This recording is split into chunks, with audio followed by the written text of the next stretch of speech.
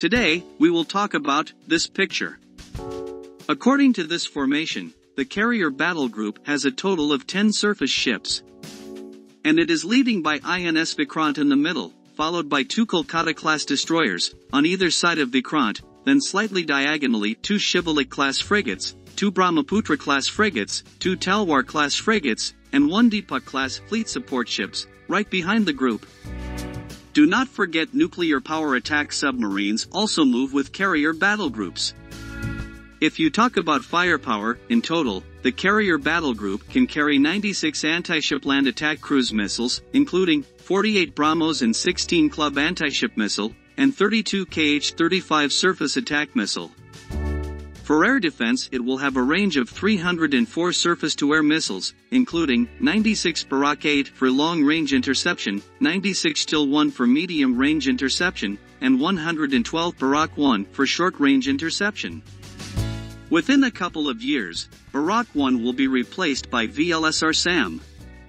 To hunt down enemy submarines, different ships have a total of 36 torpedoes, including 24 533mm heavy-weight torpedoes, and 12 321mm lightweight torpedoes.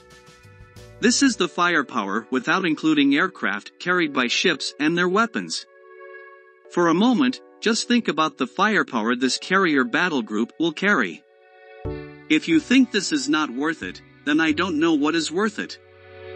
If you still think the enemy can detect, track, and destroy a carrier battle group very easily, then don't you also think they can destroy anything, literally anything, frigates, destroyers, military bases, nuclear power plant, the country's capital, major city, and other critical infrastructure? Well, it's obvious. If they can destroy a target that is moving at a speed of 30 knots with this firepower, and can also perform aggressive maneuvers like this, then it's very easy to destroy critical static targets. As of 2022, the Indian Navy operates 2 aircraft carriers, INS Vikrant and INS Vikrant, and the Navy is seeking a 3rd aircraft carrier.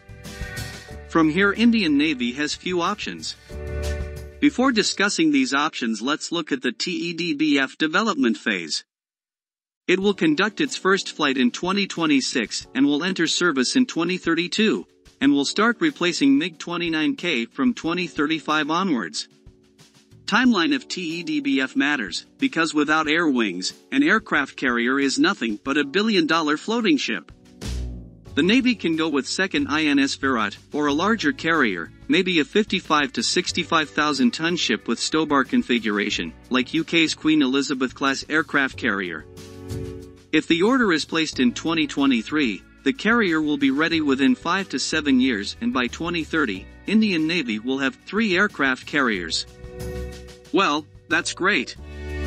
But the Navy doesn't have sufficient air wings for 2 aircraft carriers, and how do they will form air wing for 3rd carrier? To operate all these 3 carriers at full potential, Indian Navy has to wait for 2 to 3 years. Then why don't use this time to develop a better carrier?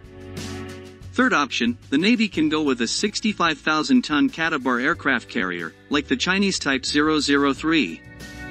If the Indian government and Navy want to fight a naval war with China in the Indian Ocean, and the government of India doesn't have any plans to put pressure, or they don't want to deploy a carrier battle group in the South China Sea, even if China deployed a carrier battle group in the Indian Ocean, then a conventional powered 65,000-ton Katabar aircraft carrier option will be great. If work starts today, the aircraft will be ready within 9 to 10 years. This will increase India's regional power, not global power. 4th option, the Indian Navy can go with what they always seeking, a nuclear-powered 65,000-ton aircraft carrier. It's fine if the requirement is reduced to 50 to 60,000 ton. A 190-megawatt reactor is already being developed for S5 class SSBNs and 6 SSNs. The same reactor can be used in the 3rd carrier as well. 2 of these will be sufficient to power a 55,000-ton class aircraft carrier. Looking at future warfare, directed energy weapons, powerful radar to track future threats, unmanned aerial vehicle, and electromagnetic catapult systems to launch heavy aircraft and UAVs, a bigger and more powerful aircraft carrier is indeed. The comments section is always open for you to share your view. That's it for today. See you in the next video.